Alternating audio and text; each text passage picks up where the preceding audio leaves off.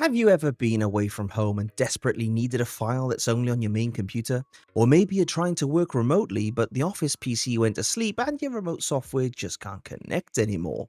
Standard remote desktop software is great, but it has huge weaknesses. It only works if the computer is already on and running perfectly. The second it crashes, freezes, or gets stuck before Windows loads, you're completely locked out.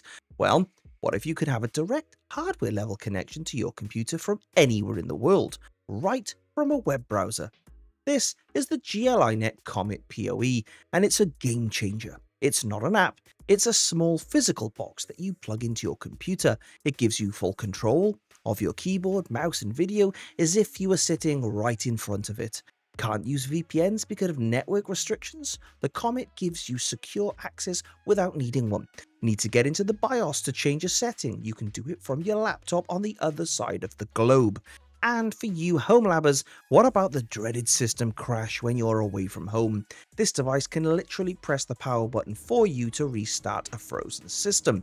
So is the Comet PoE and its cool companion, the Fingerbot, the ultimate tool for true remote freedom? In this video, we're going to set it up and put it to the test. Let's see if it lives up to the promise.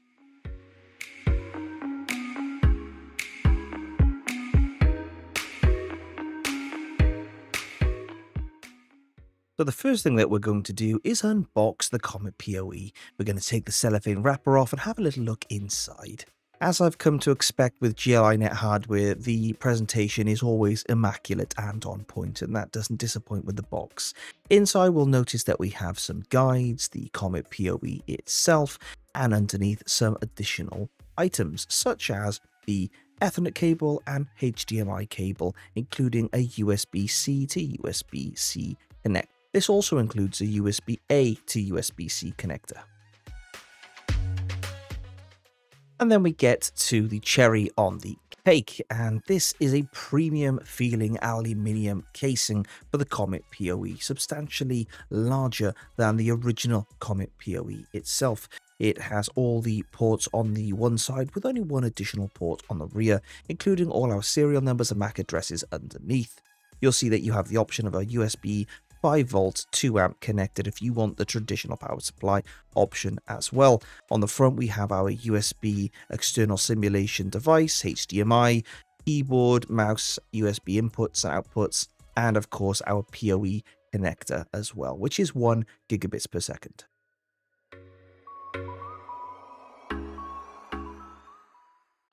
Now let's compare the original Comet with the Comet PoE, the Comet PoE being on the left. If we look at both of them from side to side, you'll see that the Comet PoE is almost a shade darker than the original Comet. Somewhat less attractive in my personal opinion, but there we go.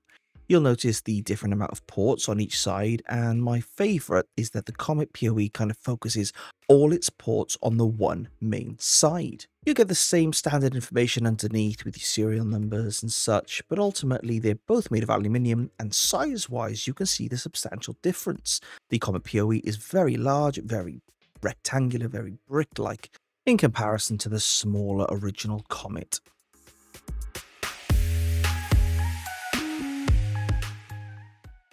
Now, if we add in the All Sun Ray Q1 KVM, which I'm looking at the moment as well, you'll see that's even smaller again, and you'll need to check the upcoming video regarding that on the channel. You'll notice that the three of them together stand out uniquely, almost like a box of hats stacked one on top of each other. But ultimately, it will all come down to the functionality of these devices and the user base that they attract.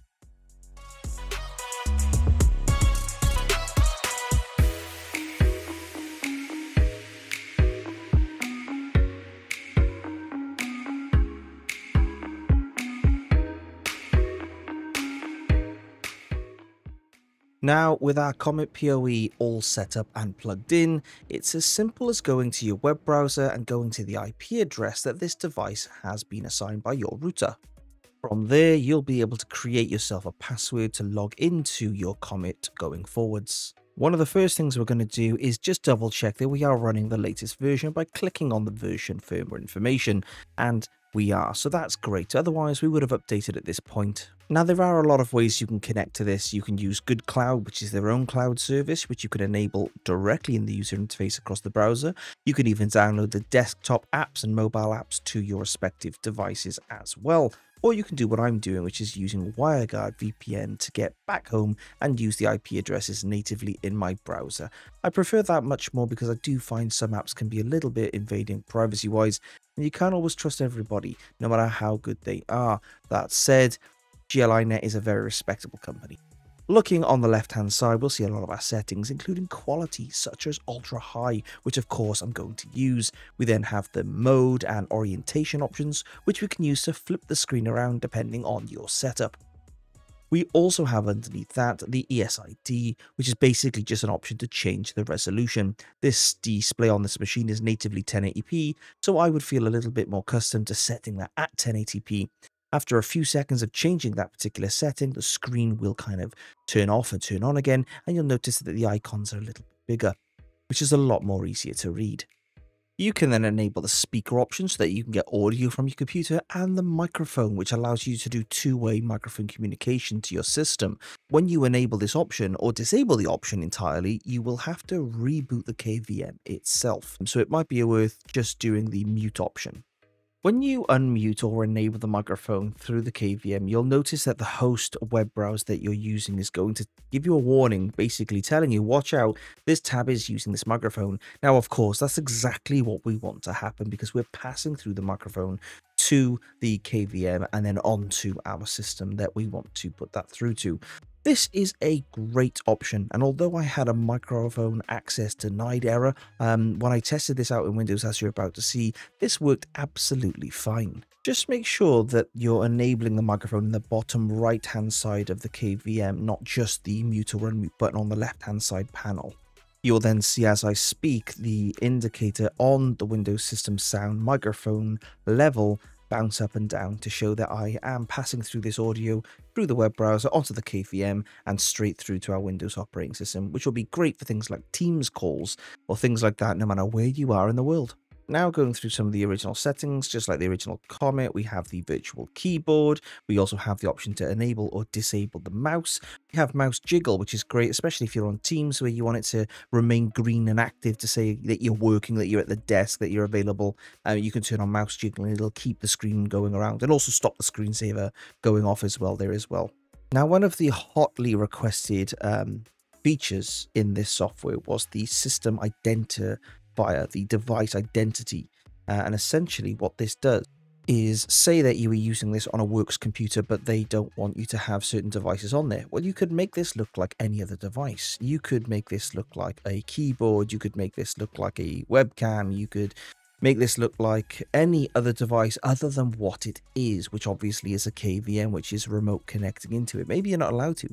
Maybe you want to hide that type of activity for privacy reasons. There's a host of different ways of doing it, but one of the really in-depth features here is that you can really get into the nitty-gritty and create different vendor IDs, different product IDs, what manufacturers you want, the product name itself, and serial numbers to really give this an authentic look. So if there are any specialist IT teams or anyone invading your privacy were looking into this, they would see that information and not that it was a KVM. So ultimately, you get the gist of what this device is capable of. You can hook this up to any computer or laptop. You can connect to it remotely over the internet in various different ways. If you're a beginner, I recommend using the GoodCloud service as mentioned earlier at the top of this particular page. Now, the biggest difference in the specs are as follows: 32 gigabytes of eMMC storage versus the 8. A quad-core ARM Cortex-A53 versus the A7. We've got increased write speed, so we're rocking 25 megabytes per second versus 9. And then reads, we've got 35 megabytes per second versus 10. We've also got 30 to 60 milliseconds latency as usual, 1 gigabit RJ45, Ethernet, 4K 30 FPS, and obviously the biggest difference is the PoE power and additional Type-C on the PoE versus the Comet's original just Type-C power. Another really useful tool is the GL.iNet Fingerbot, which allows you to turn on physical buttons such as your laptop or PC computer, which is great for remote activation of power systems. You will find this USB dongle inside the Fingerbot itself, so just remove it and plug it in, and then you're good to go.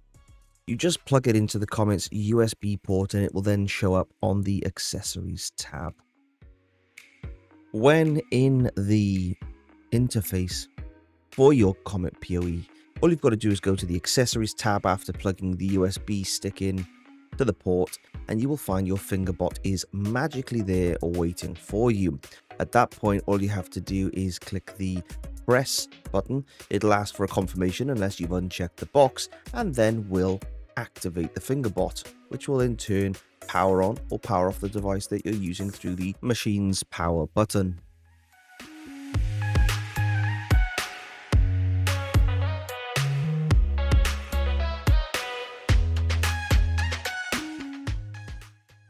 So I hope the video has helped you understand exactly what the Comet PoE has to offer, not just the fact that it simply connects via power over Ethernet, and that it gives you a bit more insights into the Fingerbot accessory that you can purchase separately as well. Now, all links will be in the description of the video, so please feel free to use those and check out some of my other videos, especially the original Comet as well. Thank you very much for watching, and I'll catch you in the next one. Bye.